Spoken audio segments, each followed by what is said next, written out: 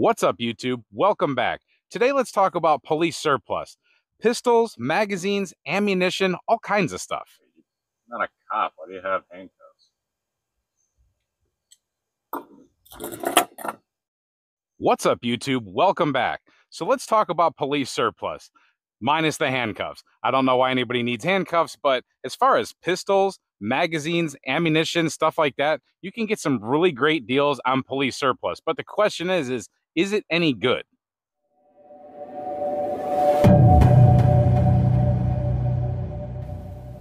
Now, I will admit that I'm a little bit of a police surplus addict. I like shopping for deals. I'm kind of a cheapie sometimes. I do have some nicer stuff. I will shell out cash every now and then. But when you can save a buck on something quality, something you know that works, I mean, if you can save any amount of money, it's good. When you can save a lot of money, it's even better. Now, I just want to clear it up right now. I'm not shilling for any company. I'm not trying to sell anything. I'm just explaining something that's going on in the firearms industry.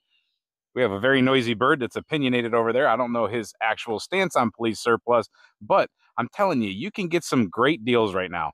You've always been able to get them, really, but right now there's a good transition of police agencies, whether they're federal or local, state, whatever, but they transition these handguns a lot. And right now, a lot of them seem to be doing it because I think it's because they're going to guns with carry optics. So things like what I have in front of me are 3 versions of the Smith & Wesson.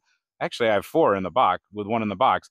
The Smith & Wesson 1.0. Now, a lot of people would think that that's outdated because they have the 2.0, but there's really not much of a difference between the two. The biggest difference would be the grip texture, in my opinion. A little bit of slide serration is different, possibly, and the trigger could be a little bit different. Other than that, you have the beaver tail is a little bit more extended on the 1.0, and that's about it.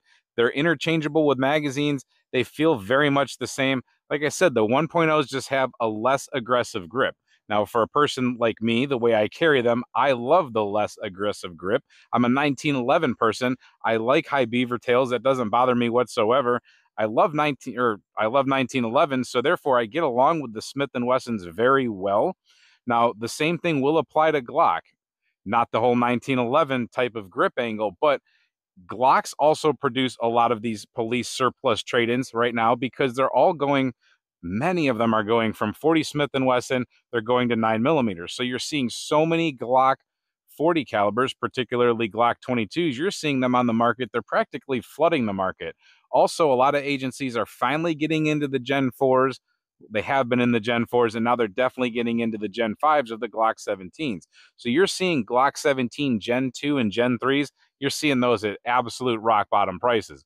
Now, some of those Gen 2s, they've got some chipped mag wells and things like this. The Smith & Wessons seem to be in better condition than some of the older Glocks, but the Gen 2 or the Gen 3, Gen 4, and if you happen to have Gen 5s that are already on trade-in, they're completely worth it. And the price is not that out of control. There's also a lot of SIGs out there in trade-in status, but I have no experience with those. I have minimal experience with Glocks, so I'm going to stick with the Smith & Wesson as far as the examples I have today. Now, you can find most of these guns in most of the calibers eventually. The 9, the 40, and the 45 are the most prevalent. Every now and then you will see 357 SIG roll through. A lot of them, though, will be 40 caliber. Being 40 caliber, remember that a lot of those are convertible to 357 SIG if you choose. And these things are coming in cheap, real cheap. 250 bones is not unheard of for the M&Ps traded in 1.0 or 2.0. Sometimes the 2.0s, they carry a little bit more money, but still not much more, like 275, 300 max. And some of these guns are in super condition. I have one in here that is brand new in the box. Not only pistols, but magazines, police surplus magazines. We're talking, these are 40 caliber or 357 SIG. They're interchangeable. Those go for $13 right now when I was picking these up.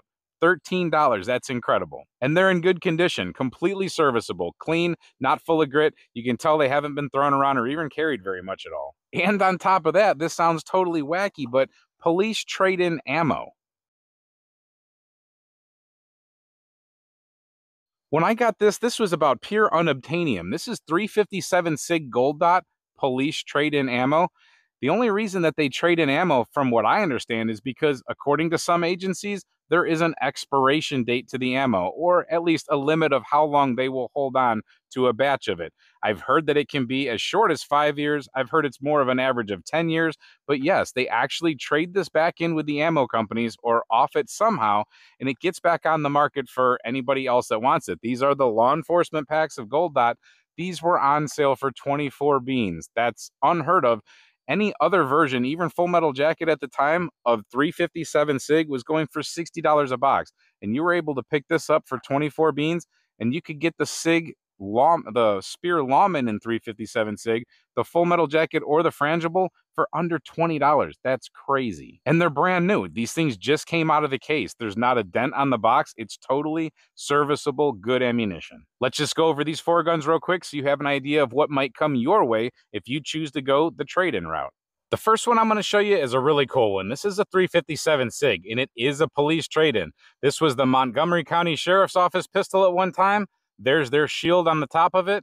I think that's awesome. Not only is it a good pistol in a cool cartridge that's actually kind of collectible now because Smith & Wesson does not make 357 SIG as an actual chambering anymore, but it also has the police badge right there on it, the sheriff's badge. I just think that's really cool. It's a really good quality pistol. There's not many marks or blemishes on it. You can see that it's been carried, but actually most of that carry mark has been from me carrying it.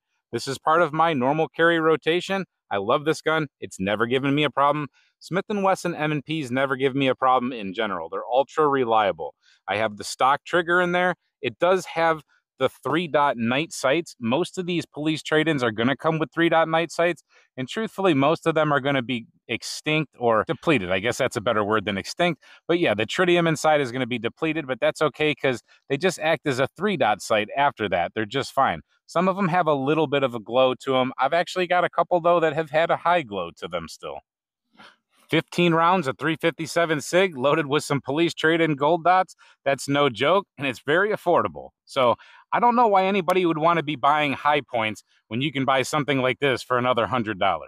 Now, maybe you're not going to get the specific 357 SIG version, but the 40 calibers, they are plentiful. Here's another one that has night sights on it. It's been pretty gently used. I've carried this one before. I like this one a lot. This is just like any other M&P. They're just completely functional, awesome pistols. The magazine on this one's a little bit more beat up than the rest, but that's part of the used stock of magazines. You see a little bit of wear here and there. Like, that's the most wear on this pistol is right there on some of the controls. The sights are not that beat up. The controls there have a little bit of wear, but minimal holster wear here. Just overall very clean. I don't think they ever hung any weapons lights over them. This one does not have a badge or any sort of a symbol on it. You can usually tell how much they've been fired by how much wear is on their barrel, their chamber. This one's not too bad. You get a little bit of a holster wear right there, but I would say overall very acceptable condition for that type of money. Here's another one chambered in 40 Smith & Wesson with the exact same thing, just minor wear on the controls. On the other side, same thing, not very beat up at all. I've put a lot of rounds through it, but these things, they hold their quality as long as you don't do stupid things with them. Yes, it has an O-light on it. That's the one O-light that I have that actually works for a pistol, and it was free. That's why I have it. Definitely not shilling O-lights. This one is a semi-bedstand gun. Yeah, the light actually works. But yeah, this is a semi-bedstand gun, and that's one of the things I'm talking about with these pistols. This one does have a strong night sight on it, and it's just, I mean, for the money, you can kind of put these pistols wherever you want. A lot of people like the idea of having a pistol in arm's reach in case of home invasion, and this is actually a very cheap way to do it. Now, the next one I'm going to show you is a very cool example because this one came to me absolutely new, like new in box. This gun has never been carried. I can guarantee you that. I don't think it was ever fired except for at the factory. The magazine itself shows no signs of being even loaded, because sometimes that little white mark will get stripped away, and if they get inserted too many times, you'll see striping on them. But I try to be gentle with this one. This one's just one I keep around as an extra. This one's really never been used. You got to smack the magazine back into it. You can see it did have some firing, maybe from the factory there. The sights are medium intensity on this one, but this gun is clean, totally clean. 2 other brand new magazines. I mean, how do you beat that? It's got the original fired case in the box, the chamber flag. This one was set in the corner, and it was never used. And that happens a lot of times. I can tell you that happens more times than you think. is that the agencies buy a few extra pistols and they have them laying around. This one doesn't have the name of anybody on the bottom of it anywhere, but this one here does. This is another cool thing, is sometimes the officers that carried them or whatever, this guy here was a parole and probation officer. One of the reasons they were lightly used. His name is up top there. I'm not going to show it, but it's pretty cool. If you wanted to go ahead and track down what department these guns come from, you actually can sometimes. Sometimes they're obvious in their marks, sometimes they're not, and you got to figure out the serial numbers a little bit. This one's obviously, like I said, from Montgomery County Sheriff's Office. We figured that one out. I have another one from Detroit PD. I thought that was pretty cool. One thing that I will point out is that depending on where they came from, like this one, I'm not sure where this one came from. I think it's Minneapolis or something like that. I can't remember exactly, but they might have different requirements. So when you're purchasing these, you might have a slight gamble, or if you're at the store, you can at least check it out. But online purchases, sometimes you're taking a gamble. They could have, hopefully they would tell you this in the description when you're looking it up. Some of them might have a trigger requirement, like a New York 10-pound trigger. I have seen M&P 45s with 10-pound triggers, and they are horrendous. You would never want to try to use one. I don't know why you would need a 10-pound or want a 10-pound trigger unless you were restricted to it. Another thing is this one in particular, this one is not, you'll notice these guns usually have a marking on the side. I'll put this one up next to it. It says caution, capable of firing with magazine removed.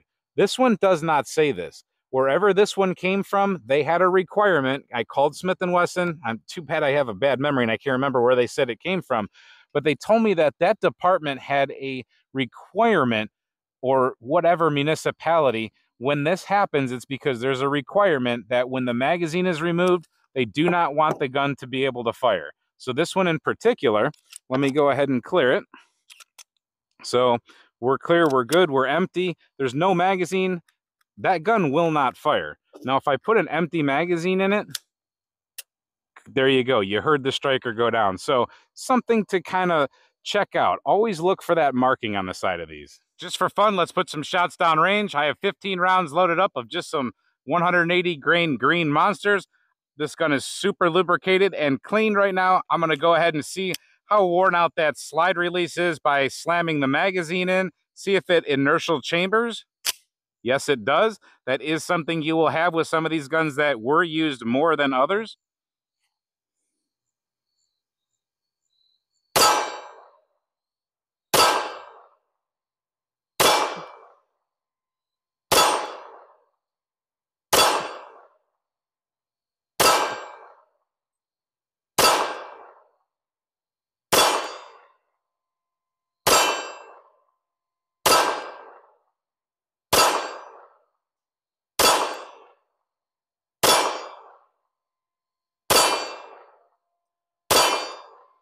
There we go. It ran them all, and I did not shoot fast because I wanted to show you, as we're going to walk up here, the accuracy of these pistols are just fine.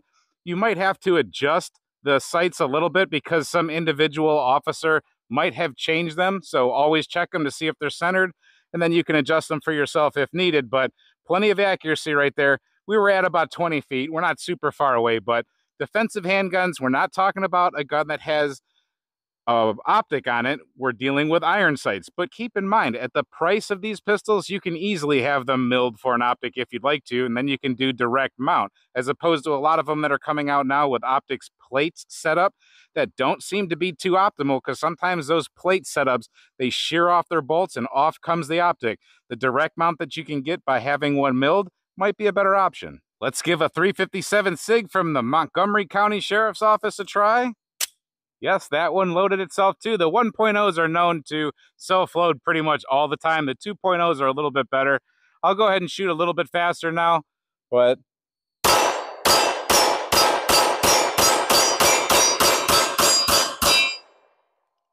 there we go. There were 15. Pretty good placement. We'll take a look.